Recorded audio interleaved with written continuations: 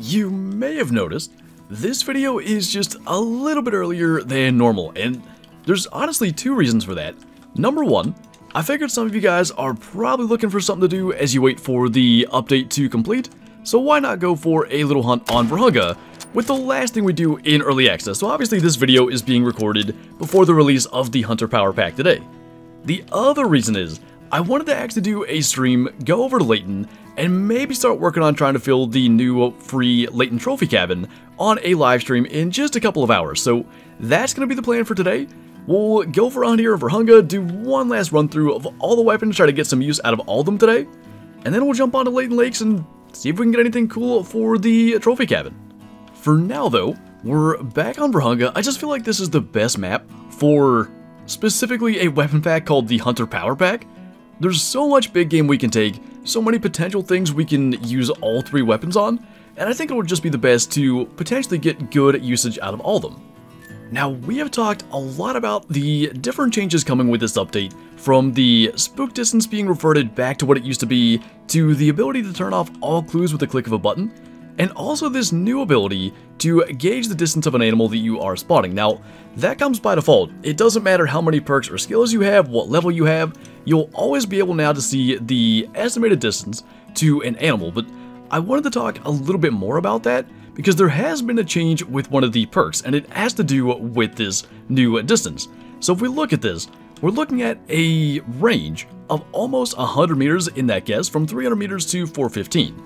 If we go into our perks now and unlock the Ranger perk, it now increases the accuracy when gauging distance of spotted animals. So when we go through here and buy this, now when we spot the lion, we've got a range of about 40 meters. So it's cutting it more than in half, and that makes a really big difference. And if you're wondering why maybe your range is larger than some of the ranges you're seeing in videos and maybe in screenshots, that's probably why. It also depends on the actual distance. If we got to within, say, 100 meters of this guy, our range would be something like 10 meters. It's very accurate. But the other thing that resetting our handgun perks does is actually lets us see the reload animation of the 338 without lightning hands, which I want to take a look at because you don't throw the magazine in the air when you're reloading, which I kind of prefer, but I do like lightning hands, so that's probably something we're going to deal with, and I'll reset the perks back as we go down and go to claim this guy. But I think that's a pretty cool change, and it's going to be nice too, just having that estimate, especially for newer players who maybe don't have the rangefinder binoculars yet. That is a big deal, just being able to have an idea of how far you're shooting. And I think even when you have to go for a quick shot, maybe something is fleeing in the distance, you don't have time to get your binoculars first and then your gun, at least it'll give you some idea of what to zero for and where to aim.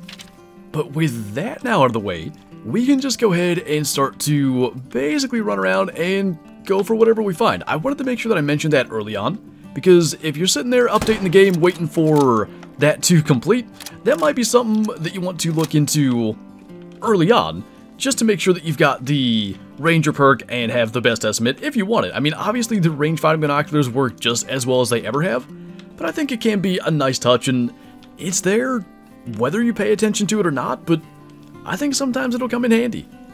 As for our first kill of the day with the 7mm though, a 44 scoring gold warthog actually almost missed the lung, but got spinal cord and vertebrae anyway. Not half bad.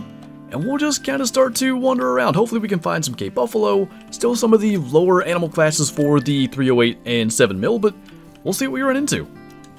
And right on cue, we've got Cape Buffalo all around us, but I just looked off to our left, and I realized something. This is an older save, basically, that's in this early access, and that right there is actually something that we've shot in the past. We have already taken that albino Cape Buffalo, but, I mean, we shouldn't just let it there. Nothing in this early access is going to count, by the way. It'll be as if it never happened when we go back to the live game, so it's not as though we're going to have two in the trophy lodge or anything like that.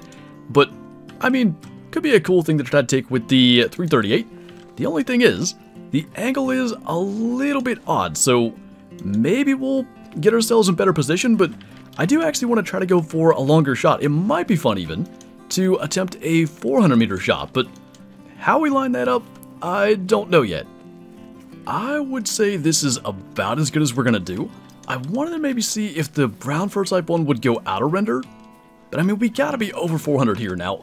I've not tried anything like this with the 338, so no promises it goes well. But we actually aren't gonna aim incredibly high here, only because we actually want a kind of lower in lung shot. That hit it and it went aggressive immediately.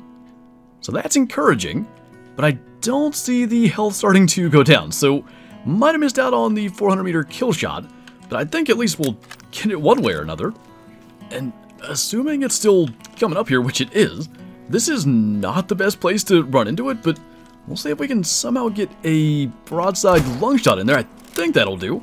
I actually am really curious to see where we hit it, because it almost had to have been in the leg, or somehow like maybe just below the lungs, because I felt like we had the left and right correct. It was 414 meters. Wait a minute. Did it only drop that much over like 150 meters beyond the zero range? I'm not surprised that didn't reach the lung, because as we've talked about over and over again, and why I said I wanted to go for a low lung hit, high up in the lungs, close to the shoulder and stuff for Cape Buffalo, rarely do you get any penetration, but that actually kind of makes the 338 feel quite flat shooting. Double lung on the follow-up though, not too bad. We're not going to bother taxing that because, again, as I said, it's basically going away here in like a couple of hours, but that was interesting. Now I want to find another one to try 400 meter shot and aim like at shoulder level. You know, it turns out getting like a nice broadside 400 meter shot at the Cape Buffalo is not that simple. I think this is as good as we're going to do. We'll back this up as much as we can, but I just want to basically aim shoulder height and just see what happens, because the amount of drop it had the first time really shocked me. And you know what? That was a lung shot. He was starting to go down. And I mean, at this point, we might as well try it again. That guy, I think, must be around 400, if not over. And we can't get a whole lot further away, but the one behind him left render, so it's got to be close. And we'll just basically do that same thing and see if that gets a lung as well. He's going aggressive, so regardless, we'll be able to take a look. That time it did not get a lung. That will be really intriguing to figure out what's going on. So let's scoot up there. Let's try to make sure we get him before he just turns around and flees. And then we'll get the one that definitely did make lung. Meanwhile, this guy's not going down at all. So let's try to get that solved. That's going to be a little bit better.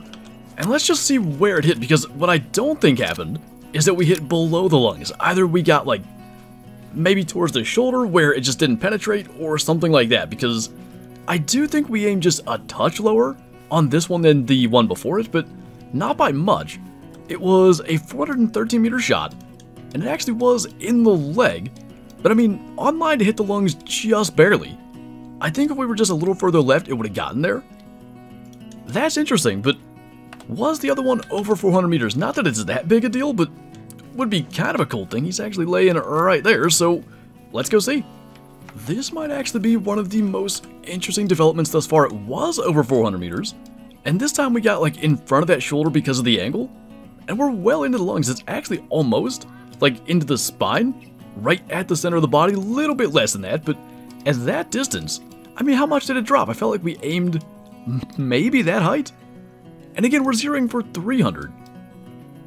That's actually pretty impressive. I don't know if the 300 would be the same, the 300 weapon obviously, but I felt like we would have needed to aim higher than that. That'll be maybe something we can test on stream later today or at a future time, because I do want to make sure we focus on the other weapons as well. The 338 has gotten the bulk of our attention, but I mean, that was pretty impressive, I gotta say. So back to the other two weapons, despite once again kind of putting them on the back burner inadvertently this time, I want to try to maybe make a heart shot on this Gemsbuck. We'll actually go 308, because I'm pretty confident the 7mm can do it. And of course, that's not the angle I wanted. We'll maybe move around and see if this one will offer us a better shot. Broadside, or at least like in the open, would be preferable. That I think could be done. The heart is pretty low, and that obviously worked out, so not half bad from the 308. It's got a really nice sound too. I do think it's going to be a weapon that we carry maybe on some of our Layton hunts when looking for trophies to fill that cabin. But Obviously, the versatility of the 7mm makes it a little bit more desirable. As for that shot, man, heart and double lung, pretty solid, almost hit the liver there too. Gotta give credit where credit is due, the 308 is not bad. And since they're apparently just coming back here to meet us, I guess we'll try to do the same with the 7mm, so gotta get them to sit still for a second, and this angle is gonna definitely make it tougher, because there's way more meat that we have to go through to hit the lung, but man, they're all doing good today. And I mean, forget lungs. That was a heart shot as well, though barely, but like all this neck flesh that the bullet had to go through to get to the heart, it's pretty darn good. That was a gold as well, right at 276, which I think is the requirement. Not too bad. I don't really know like what else we're going to be looking for other than maybe Gemsbuck and Wildebeest for these two guns. Wardog and Kudu and stuff work just fine, but they would in almost any circumstance drop, so it's good to see him doing well on a Class 8 animal. Go figure, speaking of Wildebeest, got a gold level 4 just standing out there. You know, that time, the range guesstimate actually kind of helped, because we were sort of ranging through it, or maybe ranging directly under it, because we were getting 250. Obviously he's more like 200, but we'll try to make that shot with the 308, kind of going back and forth between those two. If you're in the right spot, and it's got to be something with like the area that you're in and the acoustics of it, the 308 sounds way better than the other guns, but it's so dependent. If you're in an area where the acoustics aren't that good, they sound almost identical. But again, the 308 performed quite well, got a double lung shot there, and of course it's going to be 100% quick kill. Not half bad. Hopefully there's going to be more wildebeest and stuff just kind of feeding around. In fact, got one there. A little bit closer, but guess we'll take that with a 7mm as well.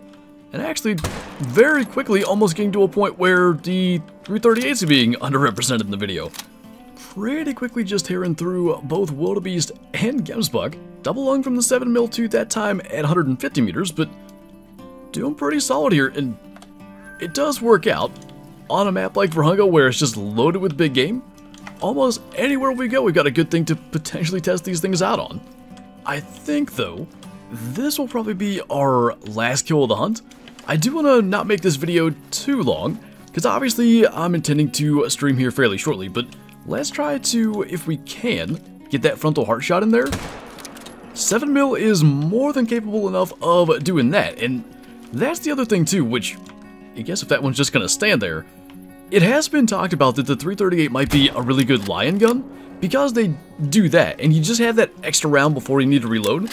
And this lake is just loaded with lions. I don't know if we'll be able to see the northern end from where these ones are, but up on that end, there's usually anywhere from 3 to 6 lions up there, and that would be one spot another round actually helps a lot.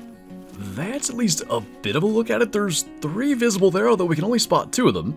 And I think if we kept going and got that area in render, we would see even more of them, but this one we got double lung and heart with the 7mm. There's that one spot where you can do that, and we managed to hit it basically dead center there.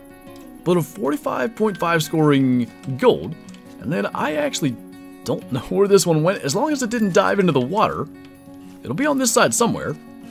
And it apparently dove into the water, so we'll go back around, and I think that'll do it for this hunt. And I do have to say, it's so interesting seeing the weapons in a completely different context, because when we've looked at them in the context of grinding and trying to be as efficient as possible, they don't end up, for instance, overtaking things like the 300 or the 308 AR, but in just a casual hunt setting, all 3 of the weapons performed really, really good today. But anyway, that's kind of beside the point. I just wanted to come out here and have a fun little hunt before we stream later on, and I'm looking forward to that. Layton Lakes tried to get a trophy or 2 maybe for the new free trophy cabin. Just gonna get that series started off right in trying to fill that from scratch. But anyway, that is gonna do it for this video. So as always, thank you guys for watching, and I'll see you next time.